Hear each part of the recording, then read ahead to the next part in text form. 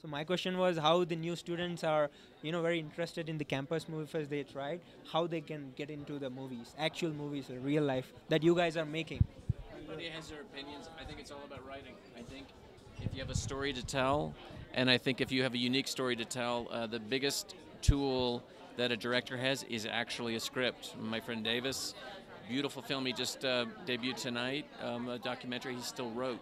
And I think what will set you apart as a filmmaker is to have a story that is yours and you own it and you get to bring it out to the world. And the other thing, Brad is exactly right.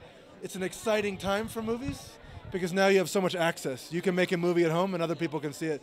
But it always comes down to a great idea. And if you have a great idea and you tell it really well and you put your passion into it, you make a good movie. So.